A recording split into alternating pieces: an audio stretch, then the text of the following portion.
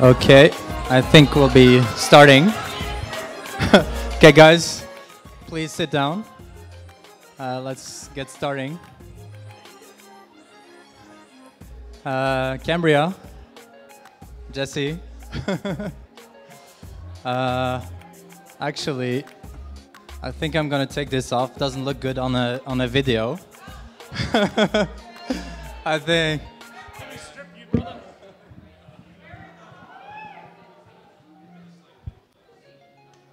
So the theme for tonight is Alice in Wonderland.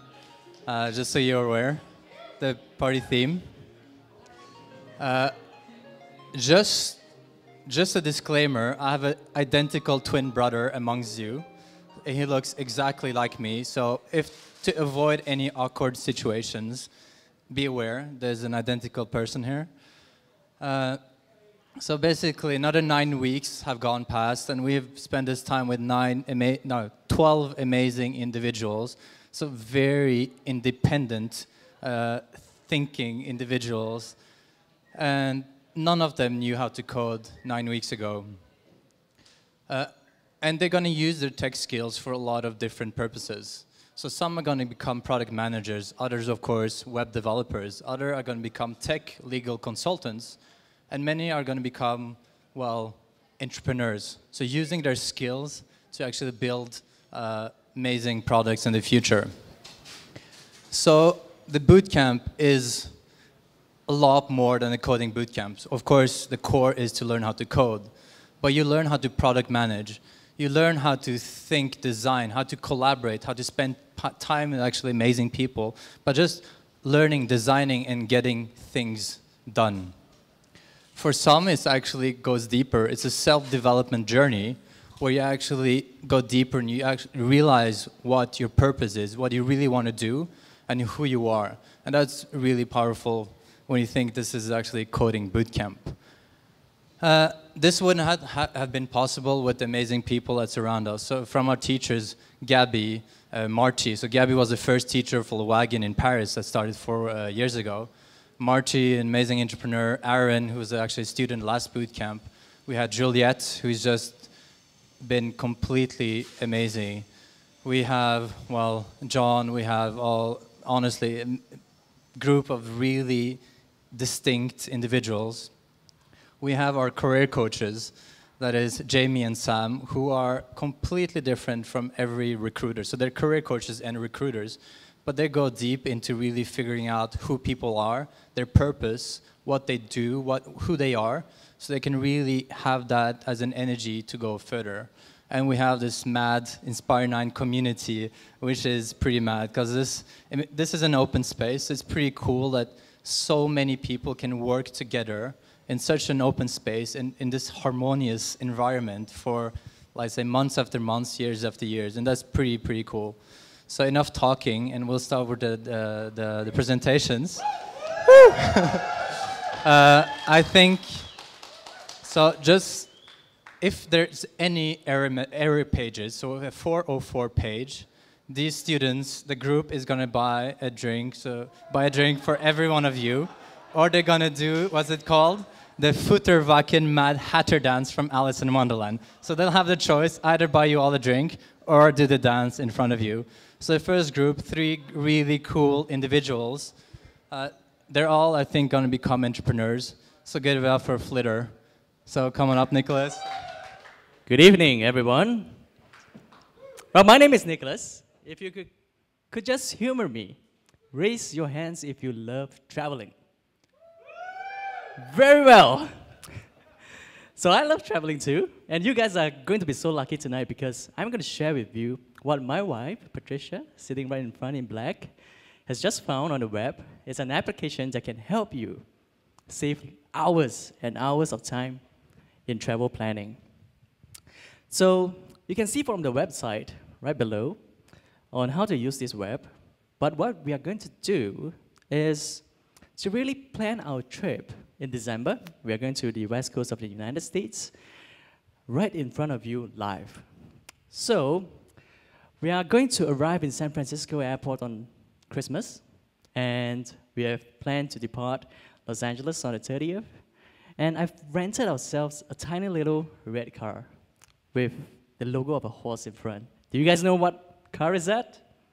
No? It's a Ferrari. Come on, guys. All right, so we're gonna drive. We're gonna drive in the West Coast, and we put in our details. So let's start planning our trip. So as you can see, this is the page where we put in all the details on where we want to go that we have in mind already. So the first things that are on top of my list would be Universal Studios, as well as Disneyland. I like to check out all the roller coasters in every city I go. So I'm going to put that in.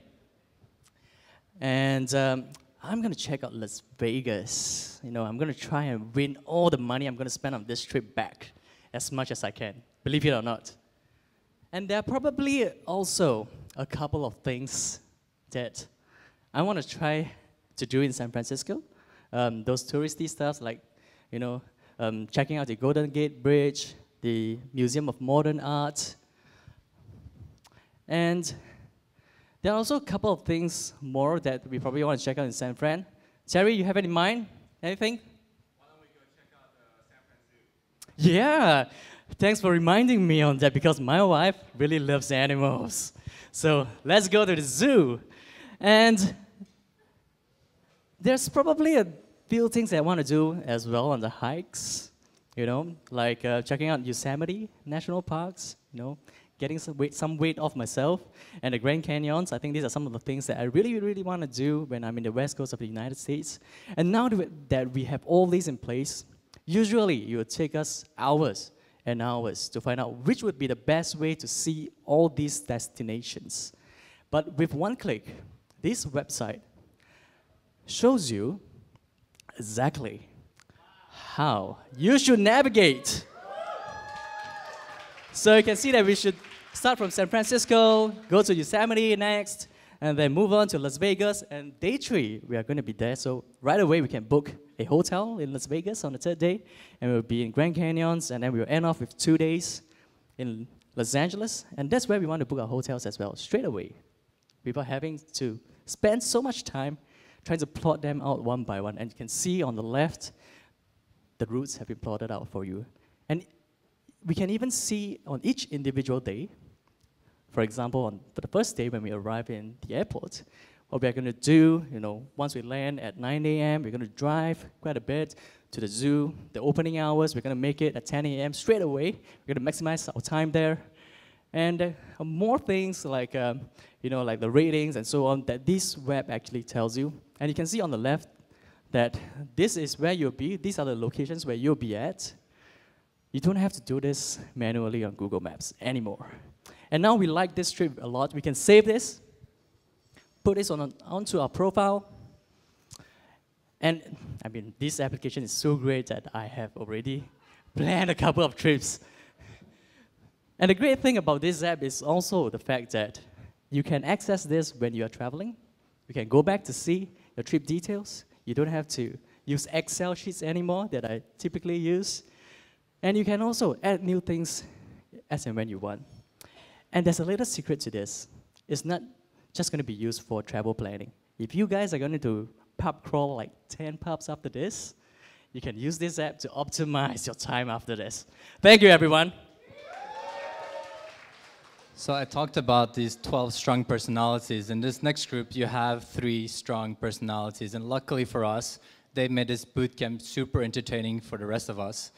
So this group is so dysfunctional that they're so dysfunctional in such a great way. So give it up to Maroya.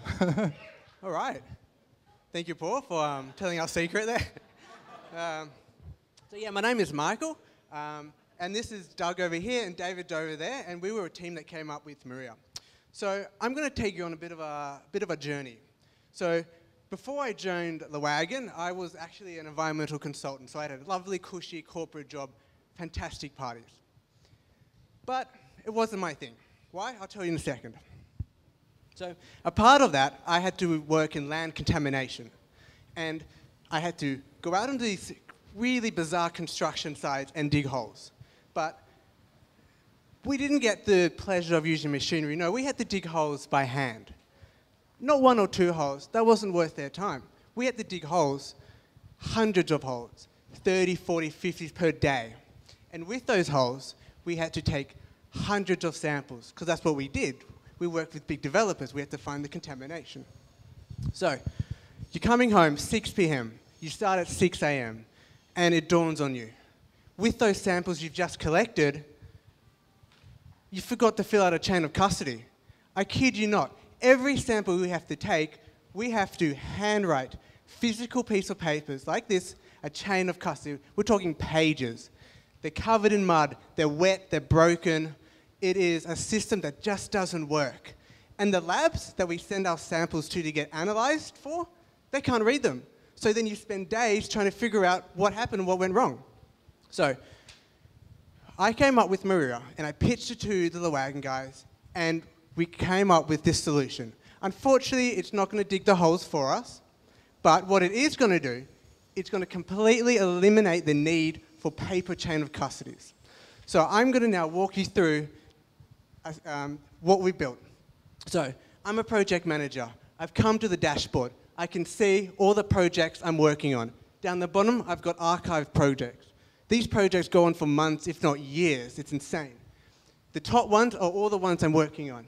So if you enter into a project like SOPA, Sydney Olympic Park Authority, I kid you not, I worked on one of these sites. These sample batches, each one of these sample batches contains hundreds, if not thousands of samples that an environmental consultant has to collect by hand. If you go into it, you can see the sample names. You can see the soil matrix type that the lab needs to know. What's contained in, is it in a jar? Is it in a bag for asbestos? And how quickly the turnaround time is. Clients need a deadline, so they need to know exactly when their analysis is going to come back. Analytes, these are the things that the labs have to test for. We have TRHs, VOCs, which are volatile organic compounds. We have BTECs, and the new in thing with the government is PFAS. Have you guys heard of PFAS before? It's literally in everything, and it causes cancer, so they're testing it in everything. It's everywhere. It's the new asbestos. Sydney and Melbourne covered in asbestos. Come talk to me. Come talk to me after, and I'll tell you how bad it is. So we can now see that all the samples are all here. But here, look, we've made a mistake. My poor graduate student who's just kind of joined the team, she made a mistake. She put 2 Win09s. The labs can't analyze 2 samples with the same name. So we can go in now, and we can actually correct that. So Win09 becomes Win10. Soil jar, great, she did fine. It went to the Eurofins lab, perfect. But she forgot to include PFAS, so we're going to add a tag that then the labs can see in real time the change. Save it. Done. How easy is that? No more chain of custodies. No more having to go through documents and emails or anything like that. The problem is now solved. So we can now archive that project once it's complete. We don't need to see it again. It keeps the dashboard clean. It keeps the dashboard easy to use. You're only seeing the information that a consultant is going to need, and you can easily relay that information to a client. It's that simple. No more chain of custody. Everything is digitalized. There are no more bottlenecks, no more having to read poor written handwriting or sheets of paper covered in mud, or that you've had to kind of, because I'm not rewriting these, right? I don't have the time. We don't have the time. So this eliminates that problem. It digitalizes the whole process. You can see exactly where your samples are going. You can then see what stage of the analysis in the labs it's at. Is it received? Is it delayed? We can then relay that to our clients. Simple, effective. It is easy. It's simple as that. Thank you, guys.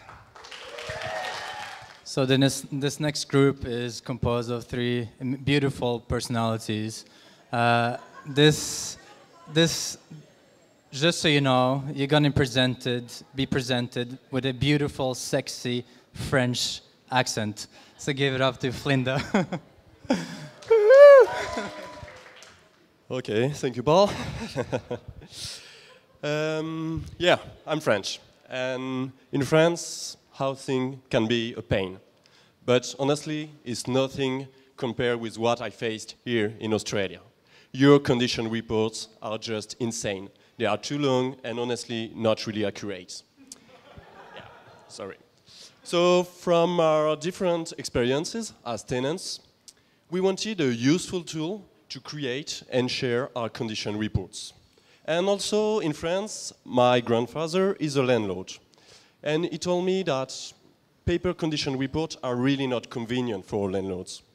So, because we all have smartphones, yeah, my grandfather has one, we came up with Flido for renters and landlords.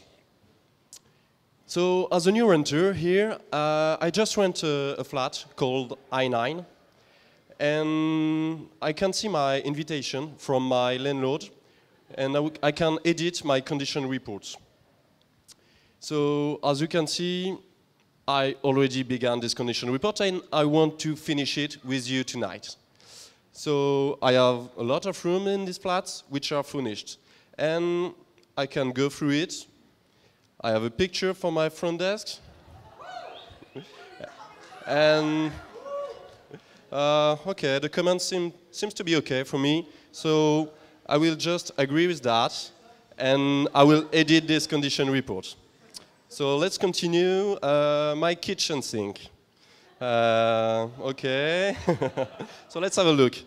It's a no dishes here. Bit bad. So okay. I will edit a comment,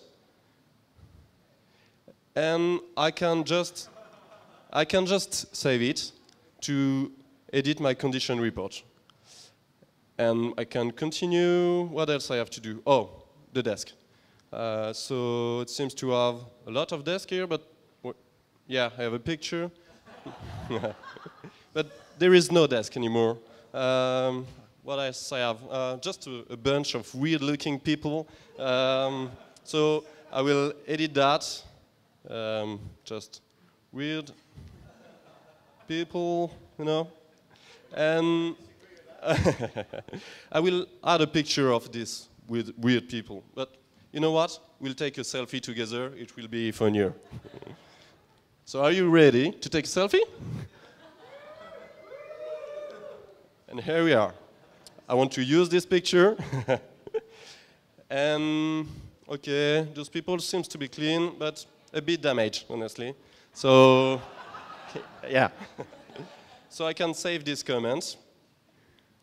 And this comment will appear just below the old one. And my landlord can see this one. Whoa, your Wi-Fi here in Australia is really good.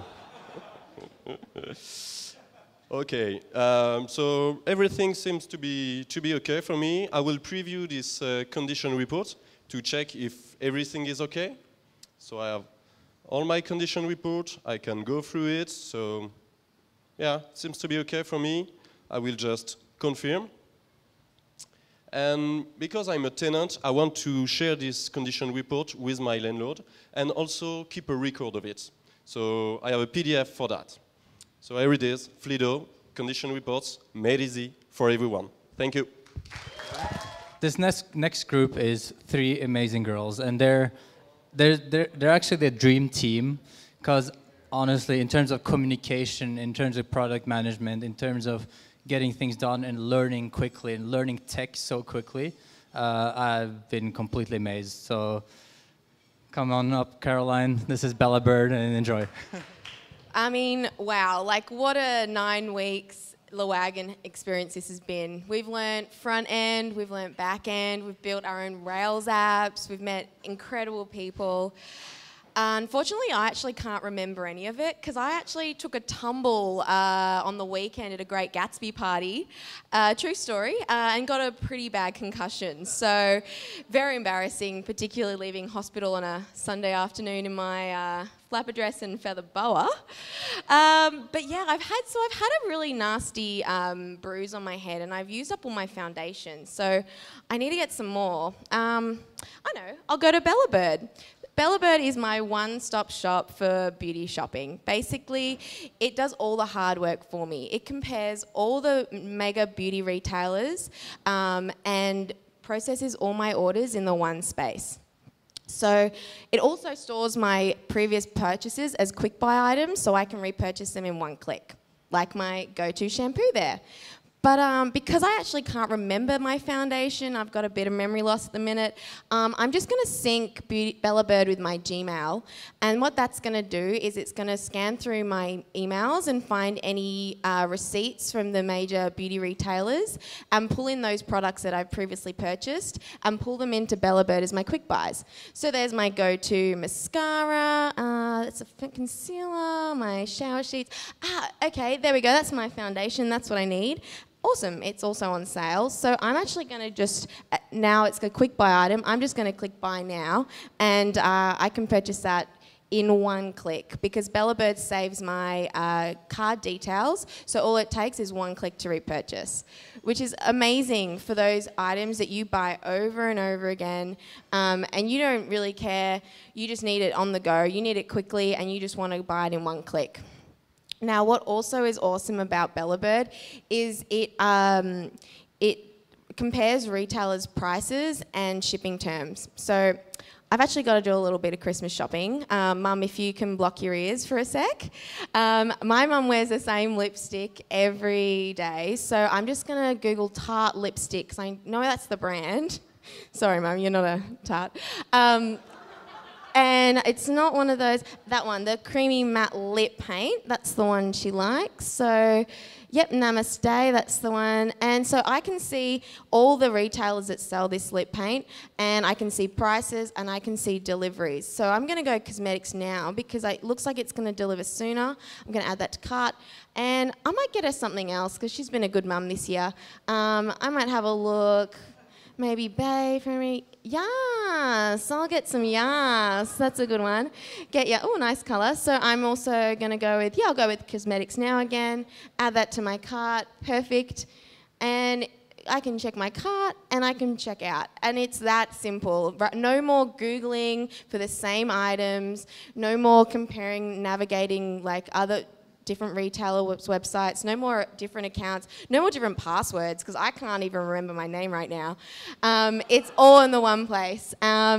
So yeah, whether you've had a concussion and you can't remember a thing or you just want to save time Googling the same things, Bella Bird is a no-brainer. Thank you. Well, I was hoping that was an error page because I thought we were going to have some cool dances.